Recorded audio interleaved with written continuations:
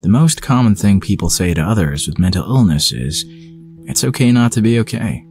But so many people need to hear that it's okay to be okay too. Our culture seems fixated on the melancholic and tragic, often turning sadness into something almost poetic. In a world that increasingly prizes happiness and success, many of us find ourselves drawn to the allure of sadness. We romanticize our melancholy, capturing it in songs, films, and social media posts that depict the beauty in our struggles. But what lies beneath this tendency, and how does it affect us? The cultural allure of sadness. In pop culture, sadness is often depicted as profound and meaningful. Think of the tragic backstories of many beloved characters: Harry Potter's loss of his parents, Katniss Everdeen's struggle against the Capitol, the heartbreaking deaths of Yuji's loved ones. Much like Tanjiro with his siblings, tragedy propels these stories forward, making us more invested in their characters. It's almost as if we crave sadness, agony, and tragedy. Romanticizing misery means seeing sadness as a beautiful, profound state of being. We often idealize our struggles through heartbreak songs, tear-jerking movies, and melancholic quotes, making sadness feel acceptable, even desirable. However, there's a fine line between romanticizing and accepting our emotions. Accepting sadness means acknowledging our feelings without judgment and allowing ourselves to process them healthily. A significant aspect of this cultural allure is the tortured artist trope. This narrative suggests that great art requires great suffering, leading to the romanticization of sadness and mental illness. Historical and contemporary figures like Vincent van Gogh, Sylvia Plath, and Kurt Cobain are often celebrated not only for their artistic genius, but also for their struggles with mental illness and emotional pain. Artists such as Mitski, Billie Eilish, and Lana Del Rey, often stereotyped for their melancholic music, have become some of the most acclaimed musicians of recent years. Social media amplifies this by promoting the idea that sharing our sadness is genuine and relatable. Platforms like Instagram and TikTok are rife with posts that glamorize sadness, often through beautifully edited videos or aesthetically pleasing photos paired with melancholic quotes. This trend extends to nostalgia, where we reminisce about past pains and heartbreaks, finding a strange comfort in our memories of suffering. Psychological underpinnings. Nietzsche once said, "Profound suffering makes noble, it separates." During adolescence, we all grapple with questions of identity. Who am I? What do I value? How do others see me? Psychologically, exploring sadness as a way to form our identity connects with Erik Erikson's stages of psychosocial development.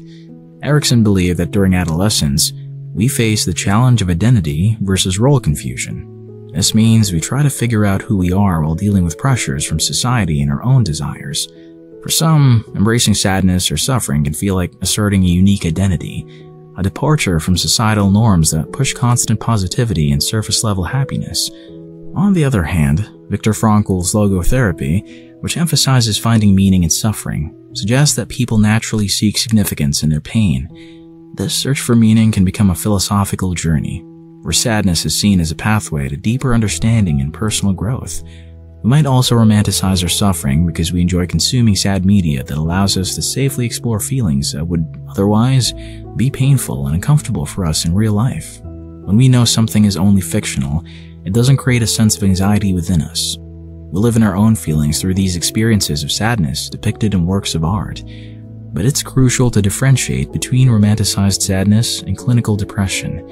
While the former can be a temporary emotional state we choose to indulge in, the latter is a serious mental health condition requiring professional intervention.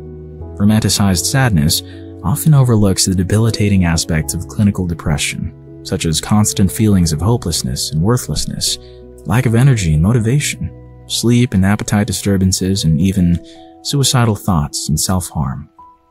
The benefits of embracing sadness. There are undeniable benefits to embracing sadness.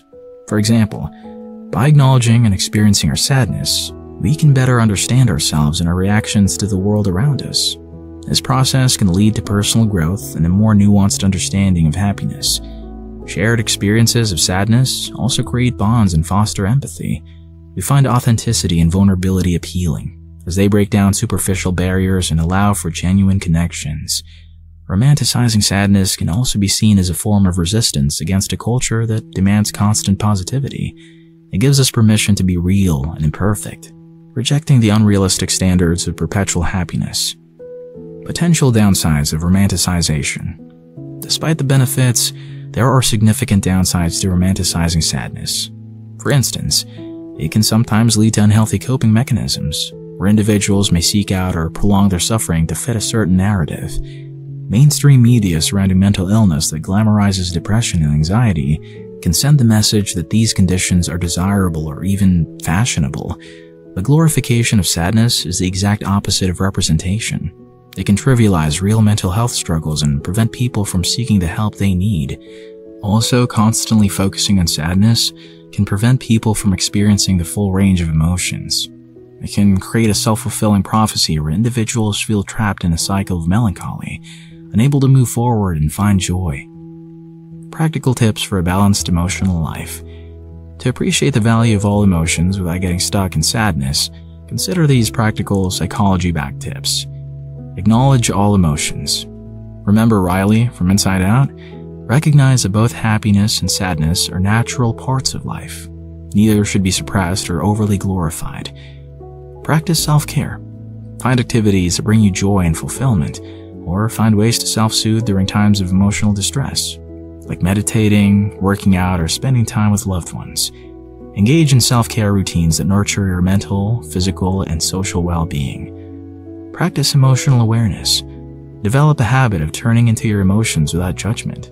Mindfulness techniques, such as meditation or journaling, can help you become more aware of your emotional state without getting lost in it.